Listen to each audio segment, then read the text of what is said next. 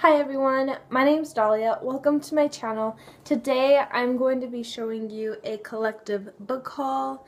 Basically, these are a bunch of books that I've been accumulating probably since the spring, and I mean early spring, like April-ish.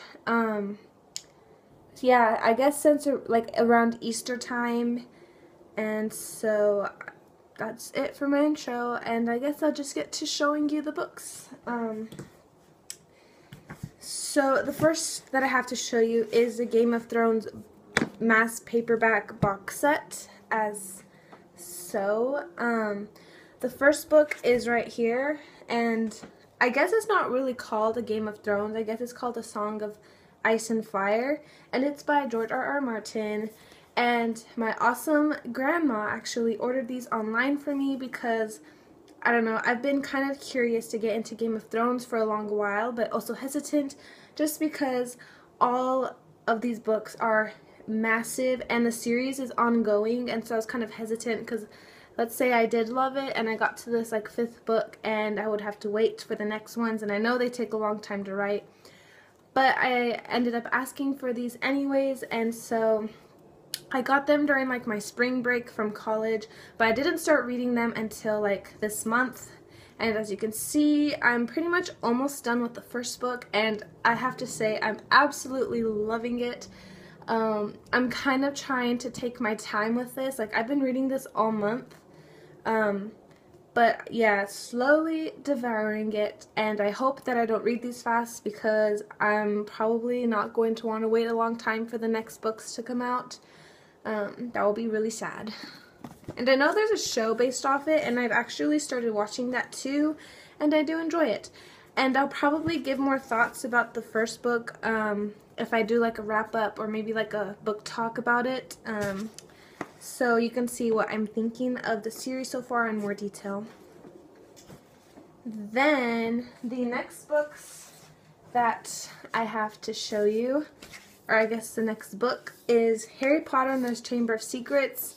What is it? The illustrated edition, and I actually don't own the first one. I think the third one just came out not too long ago. But yeah, I only own the second one, and my mom came home with this one day, and she was really excited to buy it, and I was really excited that she bought it.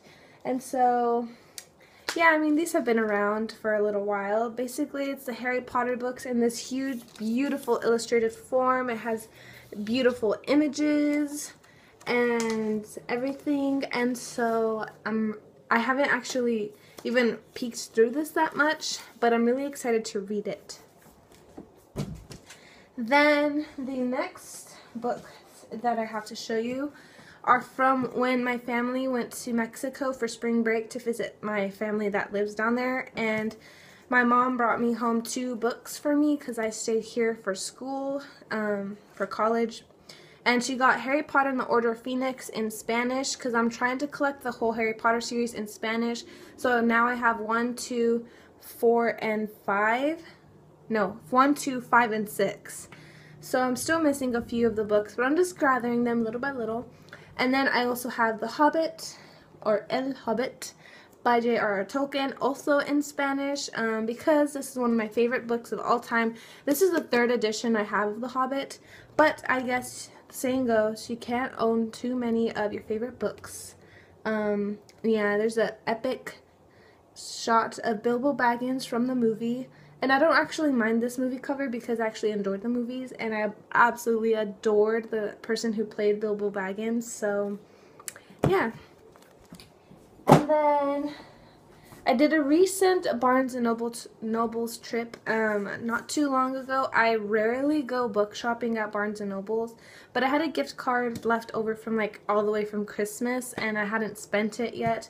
So the 2 books I picked out were And I Darken by Kiersten White, and then Of Fire and Stars by Audrey Coulthurst. I hope I said that right.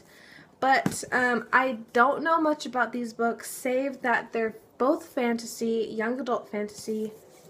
This one features a female-female romance. I don't know if the main character is bisexual or lesbian, but I will be finding that out. And that's pretty much one of the big reasons why I bought this book in the first place, was because I wanted to find more LGBTQ plus books that were fantasy, because I know there's a lot out there that they're contemporary, and I'm not a huge fan of contemporary because that genre, as just in general, it doesn't really interest me, as I am an avid reader of fantasy. And so I was especially looking out for books that were female romances, and so I came across this on a lot of recommendation lists, and so that's why I picked this out.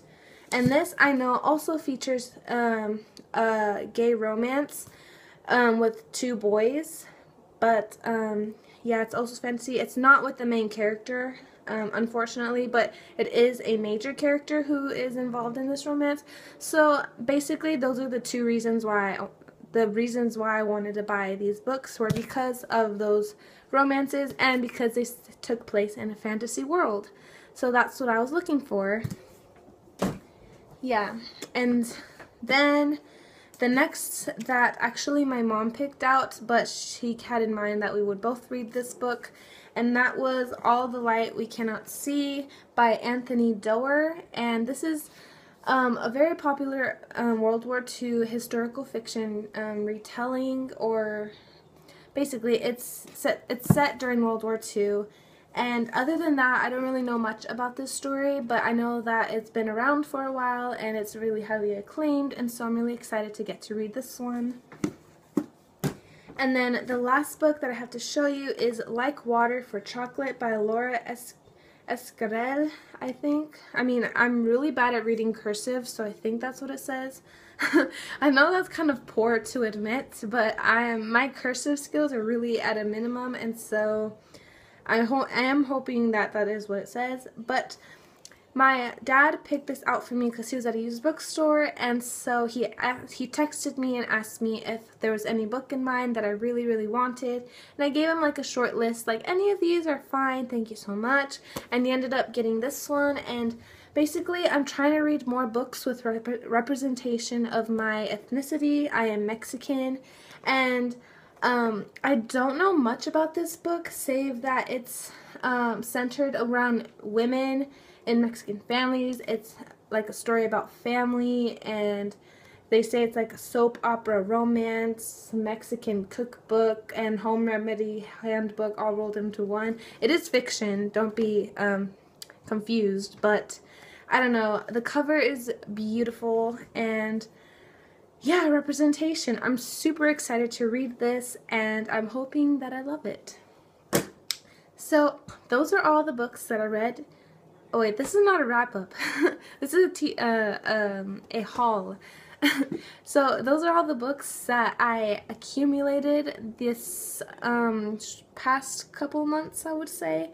And so I'm really excited to read them, and I hope that I just love them all, pretty much. I love how my ending is already turning to be really awkward.